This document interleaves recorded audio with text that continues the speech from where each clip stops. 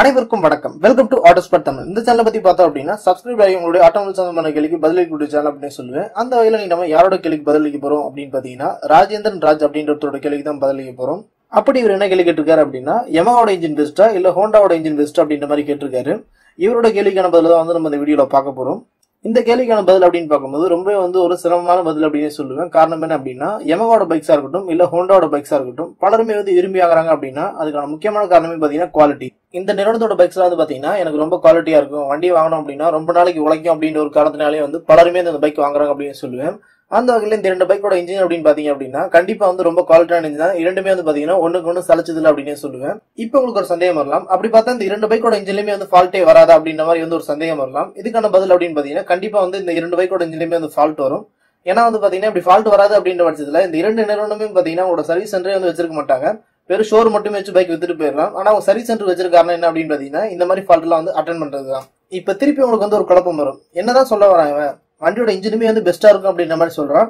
அதே மாதிரி இன்னொரு விஷயமும் சொல்றான், அதாவது வண்டியோட இன்ஜின் ஃபால்ட் வரும் அப்படின்ற மாதிரி சொல்றான். எது உண்மை அப்படின்ற மாதிரி கேட்டீங்கன்னா இரண்டுமே உண்மையான விஷயம் தான். வண்டியோட இன்ஜின் பாத்தீங்கன்னா அவங்க புது பைக்கா உங்களுக்கு கொடுக்கும்போது பாத்தீங்கன்னா வண்டியோட இன்ஜின் குவாலிட்டியா இருக்கும்.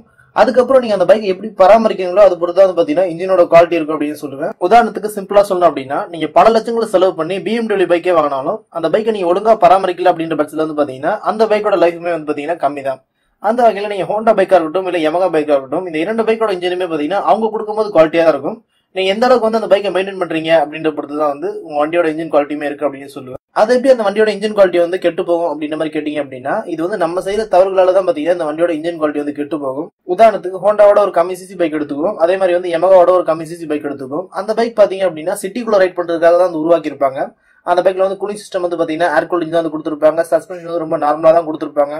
அது மட்டும் இல்லாம வண்டியோட சேஃப்டியுமே பாத்தீங்கன்னா ஓரளவுக்கு நார்மலா தான் இருக்கும். இப்படி இருக்க பைக்ஸ் நீங்க ஒரு 100 கிலோமீட்டர் ஸ்பீட்ல பாத்தீங்கன்னா ஒரு லாங் டிரைவ் போறீங்க, ஒரு 400 கிலோமீட்டர் நீங்க லாங் டிரைவ் போறீங்க அப்படின்ற பட்சத்துல நீங்க நான் ஸ்டாப்பா எங்கேயுமே பிரேக் விடாம வண்டி ஓட்டிட்டே போறீங்க அப்படின்னா கண்டிப்பா வண்டியோட இன்ஜின் ஹீட் ஆகும். அப்படி ஹீட் ஆகும் பாத்தீங்க அப்படின்னா அந்த ஹீட்டை குறைக்கிறதுக்கான கூலிங் சிஸ்டம் பாத்தீங்கன்னா வெறும் ஏர் கூலிங் தான் கொடுத்திருப்பாங்க. இந்த ஏர் கூலிங் பாத்தீங்க அப்படின்னா ஒரு குறிப்பிட்ட ஹீட்டை தான் குறைக்கும், அதிகமான ஹீட்டை குறைக்காது. அப்படி இருக்கும் பட்சத்துல இன்ஜின் ஓவர் ஹீட் ஆகும். அப்படி ஓவர் ஹீட் ஆகும்போது என்ன ஆகும் அப்படின்னா இன்ஜின் ஆயில் ஓவர் ஹீட் ஆகும். அப்படி இன்ஜின் ஆயில் ஓவர் ஹீட் ஆகும்போது அதோட தன்மையை இழந்துரும். அப்படி தன்மை இழக்கும் போது என்ன ஆகும் அப்படின்னு பாத்தீங்க அப்படின்னா வண்டியோட இன்ஜின்ல லூப்ரிகேஷன் இருக்காது. இப்படி இருக்கும் பட்சத்துல வண்டியோட இன்ஜின்குள்ள இருக்க பார்ட்ஸ் எல்லாம் ஒண்ணுக்கு ஒண்ணு வரைஞ்சு வண்டியோட இன்ஜினே சீஸ் ஆகுது அதிகமான வாய்ப்பு இருக்கு. இதுமே பாத்தீங்கன்னா வண்டியோட இன்ஜின் சீக்கிரமே கெட்டு போறதுக்கு ஒரு வாய்ப்பு அப்படின்னு சொல்லுவேன். இது மட்டும் தான் காரணம் அப்படின்னு கேட்டீங்க அப்படின்னா இன்னும் ஒரு சில காரணங்கள் இருக்கு. உதாரணத்துக்கு நீங்க வண்டியோட இன்ஜின் கரெக்டான டைம்ல மாத்தல அப்படின்னாலும் வண்டியோட இன்ஜின்குள்ள பாத்தீங்கன்னா பார்ட்ஸ் எல்லாம் உறைஞ்சு வண்டியோட இன்ஜின் சீஸ் ஆகுறது அதிகமான வாய்ப்பு இருக்கு. அதே மாதிரி வண்டியை ரேஷ் டிரைவ் பண்ணக்கூடாது. உதாரணத்துக்கு பாத்தீங்கன்னா நமக்கு ஒரு இடத்துல ஸ்பீடே தேவைப்படாது, அந்த மாதிரி இடத்துலயும் நம்ம வண்டியை ஸ்பீடா ஓட்டிட்டு போனோம் அப்படின்னாலும் ப்ராப்ளம் வரும். உதாரணத்துக்கு பாத்தீங்கன்னா ஒரு சிலர்லாம் பாத்தீங்கன்னா அவங்க போற தெருவில் 50 கிலோமீட்டர் ஸ்பீடா தான் போக முடியும். இருந்தாலும் ஒரு 80, 90, 100 அப்படின்ற மாதிரி கிலோமீட்டர் ஸ்பீட்ல போவாங்க. அப்படி இருக்கும் பட்சத்துல என்ன ஆகும் அப்படின்னா அவங்க தொடர்ந்து 100 கிலோமீட்டர் ஸ்பீட்ல போக முடியாது. திடீர்னு யாராவது குறுக்க வந்தாங்க அப்படின்னா டக்குன்னு ஸ்பீடை கம்மி பண்ணி ஒரு 50, 40 பிரேக் கூட அடிப்பாங்க. இப்படி சடனா வண்டியோட இன்ஜின் ஸ்பீடை குறைக்கிறது மூலியமா என்ன ஆகும் அப்படின்னு பாத்தீங்கன்னா வண்டியோட இன்ஜின் சீக்கிரமே டேமேஜ் ஆகுறதுக்கு அதிகமான வாய்ப்பு இருக்கு. இந்த சில விஷயங்கள்லாம் பண்ணாங்க அப்படின்னா நீங்க எவ்வளவு குவாலிட்டியான இன்ஜின் வாங்கினாலும் சீக்கிரமே ஃபால்ட் ஆகுறது அதிகமான வாய்ப்பு இருக்கு.